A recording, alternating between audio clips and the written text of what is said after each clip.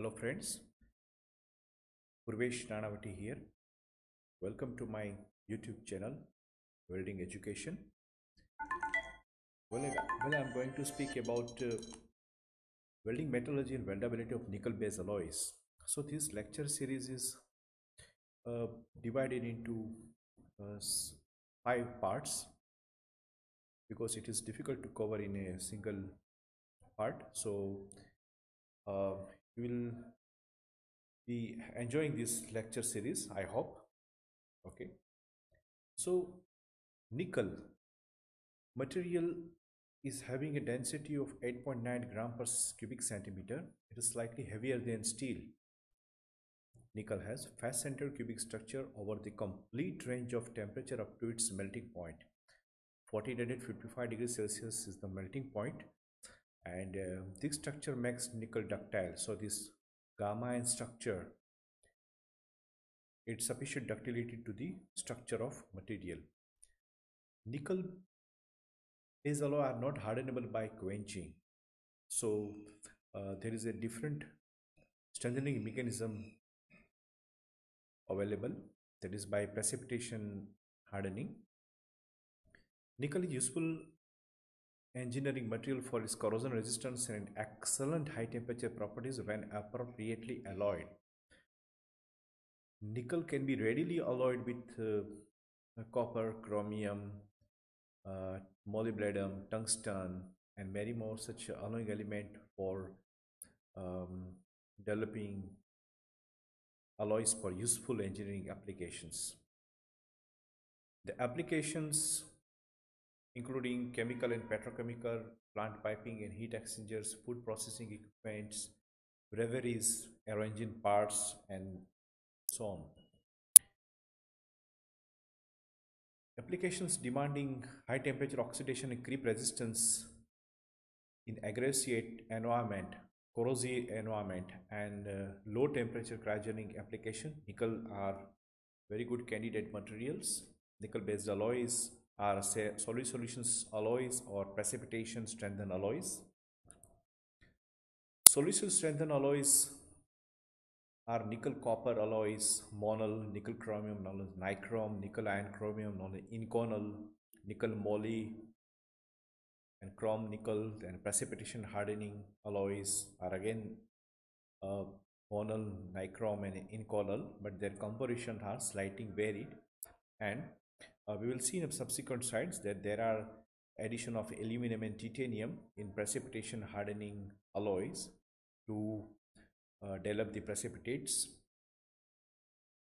Commercial alloys with their trade names: nickel 200 is the pure nickel 99.5%, and nickel monal 400 is nickel copper alloy.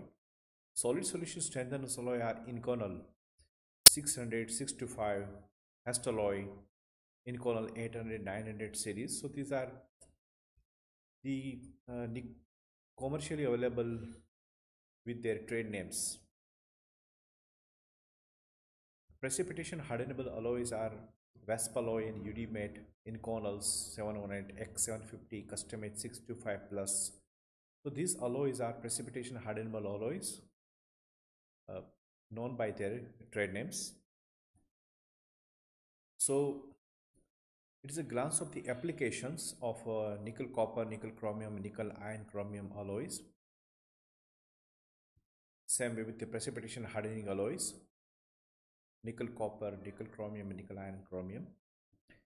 This table provides the nominal composition of the commercially available nickel based alloy ranging from nickel 200, monal 400, inconel 600, inconel 625, Hastelloy C4, Hastelloy C22, Hastelloy C276, UD-Mate 500, Vaspalloy, inconel X750, inconel 708, custom-made 625 plus. So you would see that nickel can be readily alloyed with chromium, moly, niobium, silicon, tungsten, boron to produce a variety of alloys. They are commercially very much useful.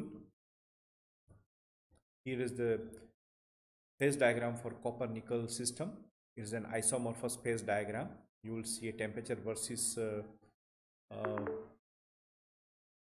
weight of copper. It's a, you will see a complete solid solubility of copper in nickel. Here is a nickel chromium diagram. You would see that at around 1345 degrees Celsius there is a highest solubility of chromium in nickel is 51 weight percentage, and this makes the chromium, nickel based alloy corrosion resistance, because this when chromium is alloyed with nickel, it's from Cr2O3 film, protective passive film on the material, so they become corrosion resistance. Here is the ternary phase diagram of nickel, iron and chromium. It's an isoplate or a vertical cross section of the ternary phase diagram of nickel, iron and chromium system. You will see the blue region where popularly or commercially available grades are accommodated, and the structure is gamma ion structure. Here is this table provides information on the some commercially available grade and their type of strengthening mechanisms: Monel 400, nickel mnemonic 75, brighter alloy, nickel moly, Hestalloy B2.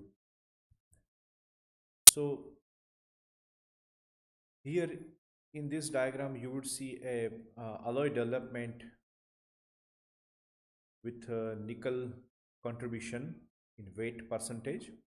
You see a austenitic stainless steel or the stainless steel containing nickel ranging from 10 to 22%, austenitic, duplex.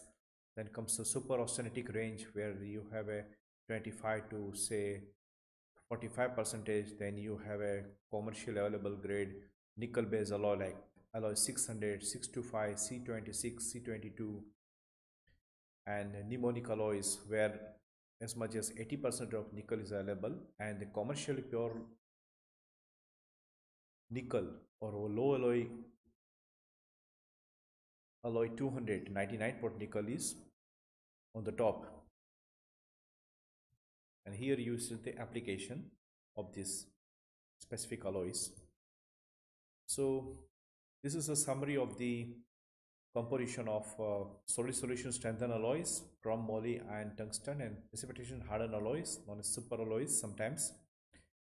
So here is the chemical composition at a glance, and these are the applications.